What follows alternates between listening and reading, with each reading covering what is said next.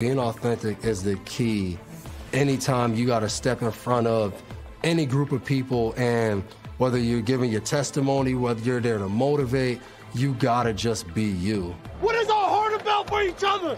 Not individually, not even put a name across, for each other. If you're not you, you see through it. Nobody wants an actor. You're about to go play a football game. Think about what you're grateful for, fellas. Every single day said make a list.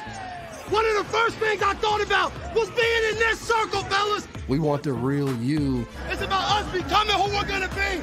Not just as a team, not as a secondary, but as a man. Believe in our work ethic. Believe in each other. Believe in yourself. It's about us. Our journey. Trusting each other. Loving each other. Playing for each other tonight.